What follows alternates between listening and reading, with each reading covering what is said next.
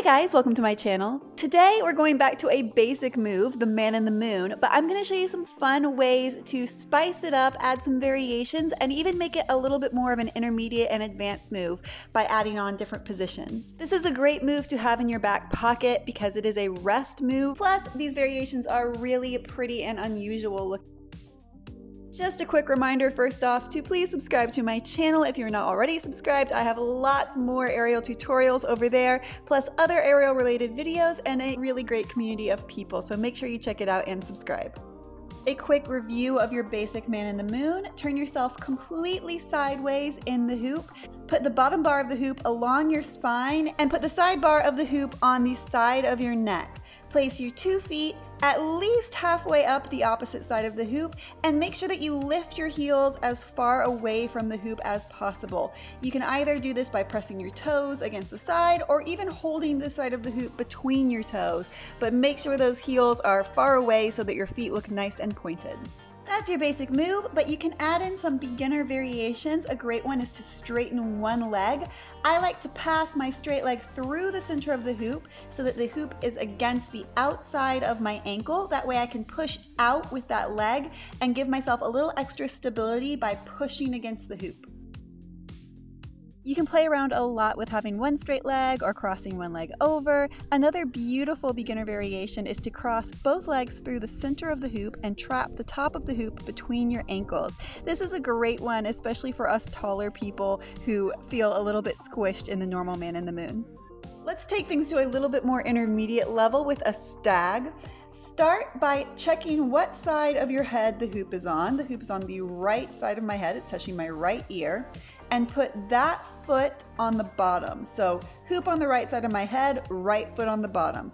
If the hoop is on the left side of your head, then left foot on the bottom. I'm going to use my hand on the side of the hoop to steady myself as I take out my bottom foot, bring it below the hoop, leaving my top foot right where it is, and then I can let go with my arms. I like to bring my arm up next to my ear, that way it's easier to hold the hoop between my shoulder and my neck, and you can reach down with your opposite arm and grab your bottom foot. You can come out of this by either just replacing your foot on the hoop and coming back into your man in the moon, or you can put one straight arm on the bottom, grab the top of the hoop with your other arm, and come into your Amazon position.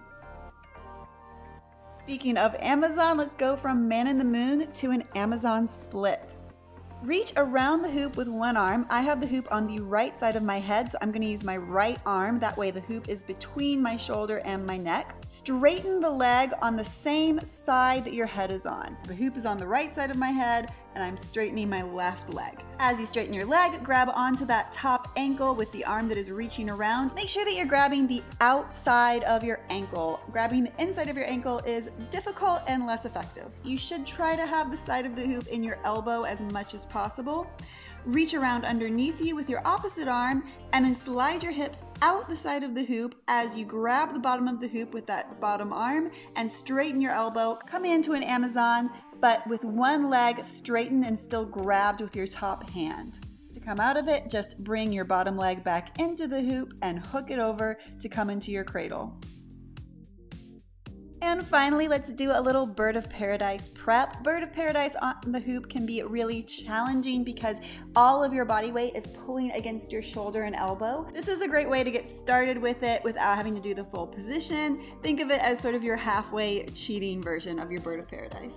I find this move a little bit easier if I start more sitting up in the hoop than if I'm down right at the bottom of the hoop, so you might want to have a slightly higher man in the moon to start out with. Hook your elbow over the top of the hoop as high up as possible. Again, I'm using the arm that will allow me to have the hoop between my neck and my shoulder. Lift up your opposite leg, so for me that is my left leg, then hook your free arm around that leg and grab your hand or your wrist so that your grabbed hands are holding that leg up. When you're ready, you can slide your bottom leg straight and lean back a little bit, coming into a split position.